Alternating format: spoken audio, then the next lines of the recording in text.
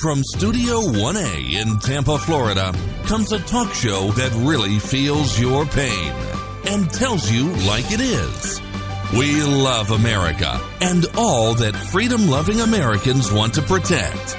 Live from coast to coast and on your radio, it's For the People with Keith Allen. We'll help you survive this thing called life. We're for the people. Whatever your source of stress or strife, for the people is there. Hello, ladies and gentlemen. I am Keith Allen, and proudly welcoming you to this Tuesday's edition of For the People on November the 28th, 2017. Straight out of the headlines, I can't make the stuff up.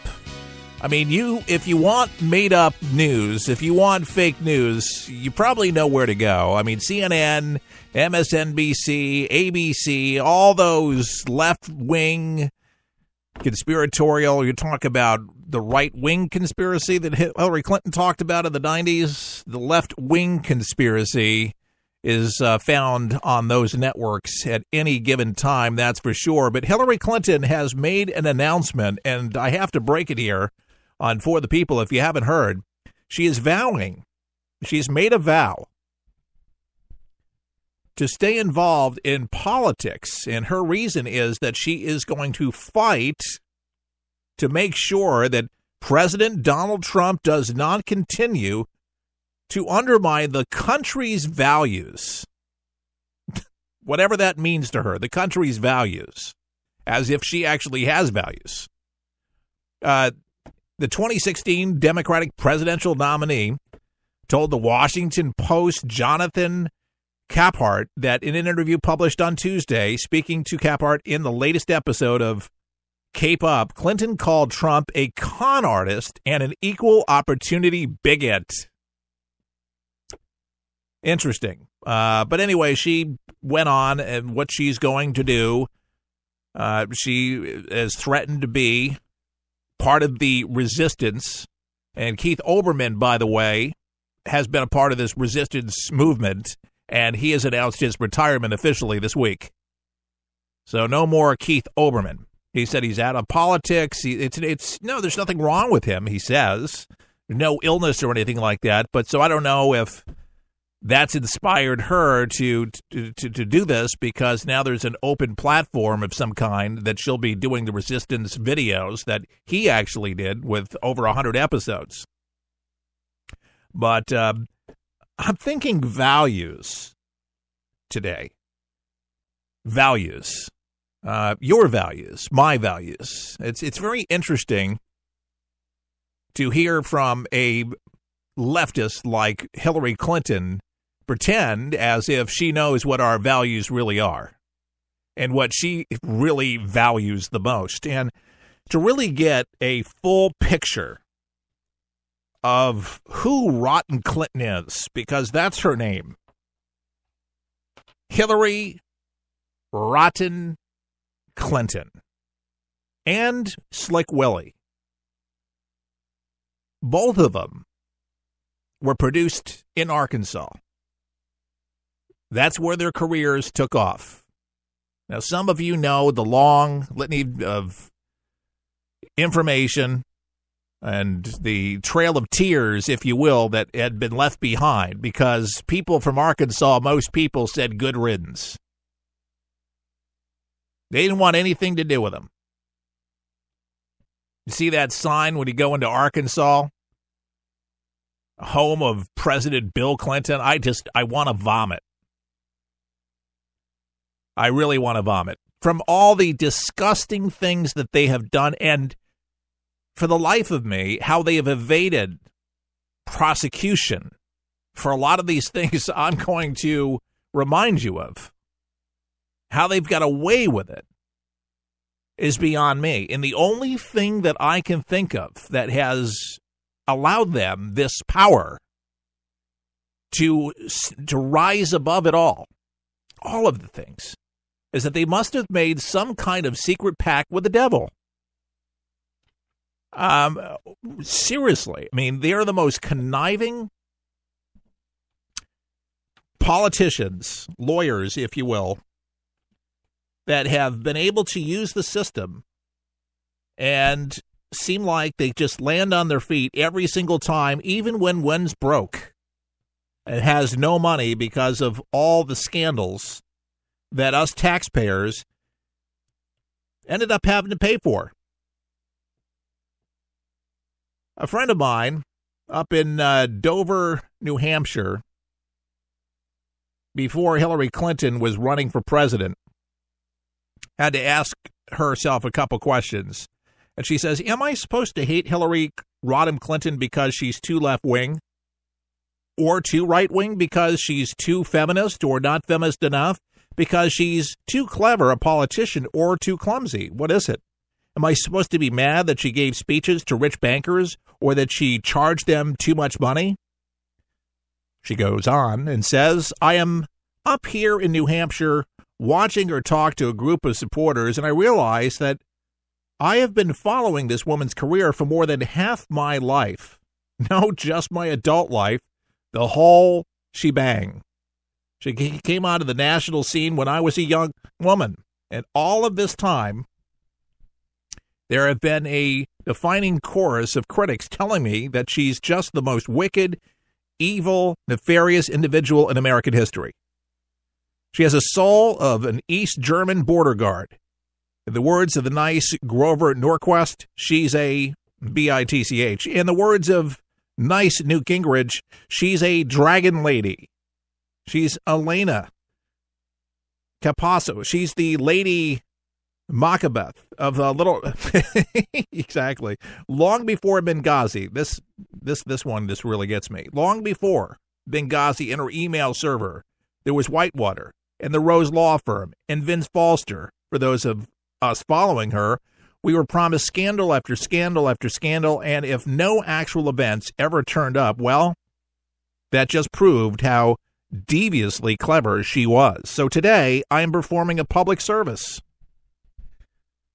to my voters, and to all the voters, rather. I want to back and reread all the criticisms and the attacks and the best-selling episodes leveled at Hillary Rodham Clinton over the past quarter century, and here is a list of them. Are you ready?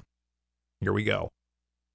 When she was First Lady, she murdered White House lawyer Vince Foster and then dumped his body in a park. She drove Vince Foster to commit suicide through her temper tantrums. She was having an affair with Vince Foster. She's a lesbian. Chelsea isn't Bill Clinton's child. She murdered Vince Foster to cover up that she once brought a tract of undeveloped land in Arkansas and lost money. She murdered Vince Foster to cover up her role in firing the White House Travel Department. After she murdered Vince Foster, she ransacked his office in the middle of the night and stole all the documents proving her guilt. When Bill Clinton was governor of Arkansas, she was a partner in the state's top law firm and sometimes did work involving the state government. She once invested in commodities futures on the advice of a friend and made $100,000, proving she's a crook. She once invested in real estate on the advice of another friend and lost $100,000, also proving she's a crook. Unnamed and unverifiable sources have told Peggy Noonan things about the Clintons that are simply too terrible to repeat. The personnel murdered in Benghazi make her the first Secretary of State to lose overseas personnel to terrorism, apart from Condi Rice, Colin Powell, Madeleine Albright, George Shultz, and Dean Rusk, and some others. 4 State Department staffers were murdered in Benghazi, compared with only 119 other murders overseas under every Secretary of State combined since World War II. She legally sent classified emails from her personal server, except that apparently they weren't classified at the time. She may have cynically wriggled around the email law by technically complying with it. She once signed a lucrative book contract when she was a private citizen. Donald Trump says she should be in jail, and he's a serial bankrupt casino developer in Atlantic City, so he should know. Former House Majority Leader Tom DeLay says, and his law enforcement sources tell him that she's about to be indicted. If a man once convicted of money laundering and conspiracy doesn't have good law enforcement sources, who does? She's hard left radical who wants to break up the nuclear family. She's a conservative mousewife who refused to break up her own family. She's in favor of single moms. She refused to be a single mom. When she was First Lady of Arkansas, she pardoned 2 conservative voters by dyeing her hair. Before that, she totally insulted them by refusing to. She's a frump. She spends too much money on designer dresses. She has cankles. She has a granking voice. She yells into the microphone. She spent 18 years in Arkansas, and some other people who used to turn out to be crazy rednecks and crooks. She's in a pay of the media. She's in the pay of the Chinese government. She's in the pay of the Wall Street banks. In order to suppress the billing records from her time at the Rose Law Firm in Little Rock, she cleverly packed them up and took them to the White House rather than shredding them. When she handed over the documents to public officials, they couldn't find any evidence she committed any crime, so she must have doctored them. Congress spent tens of millions in 6 years investing her investments in the Whitewater real estate project, and while they didn't actually find anything, they wouldn't have spent all that money if there wasn't something there. By cleverly hiding all evidence of her crimes in Whitewater affair, she caused Congress to waste all that taxpayer money. When she ran for Senate of New York, she was still a fan of the Chicago Cubs. She once said the Clintons were thinking of adopting a child, and they didn't follow through. She was photographed holding her hand near her mouth during the raid that killed Osama bin Laden. She got brain damage. She's too old. She's really ambitious and calculating, unlike the other people running for president. She secretly supported Palestinian terrorists, Puerto Rican terrorists, and Guatemalan terrorists. She secretly supported a group that wants to give Maine back to the Indians.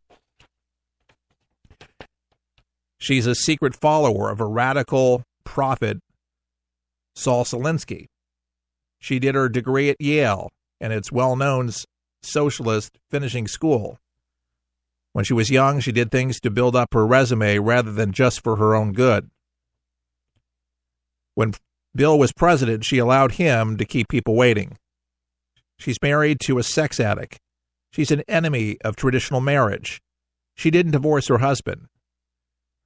Her philandering is her fault because she's too strong and too weak and too frumpy and too fat and too cold. She's hostile to women who fool around with her husband. A divorced taxi driver in Florida told me that if Hillary is elected president, women will take over everything. She insulted Tammy Wynette. When they left the White House, she and Bill bought a big house in New York that they couldn't afford. She sometimes calls her staff during dinner, even when they're out at a restaurant. She claims there was a vast right-wing conspiracy against her husband, and it turned out there was nothing but a bunch of tycoons financing private investigators and some fake think tanks and books and news sites and stuff. When she got married, she didn't stay at home and bake cookies. She supported the Iraqi war because she's a secret foreign policy conservative. She's a secret foreign policy radical with a plan to impose worldwide radical social experimentation through the World Bank. She was secretly plotting to let children sue their parents for making them take out the garbage. She looked bored during the Benghazi hearings. Oh, yeah, and she totally has a vagina. It's clear Hillary must be stopped. Well, that's what you get up in New Hampshire and Maine. Folks, the people know who she is. This doesn't even begin to scratch the surface, but it really gives you a long list of things to chew on and to remember who she is. But, yeah, she's part of the resistance. She announced just yesterday that she's staying in politics because she wants to take out Trump, because she wants to instill her values. These values that you just heard about, these particular values that she holds near and dear, and the values of today's left.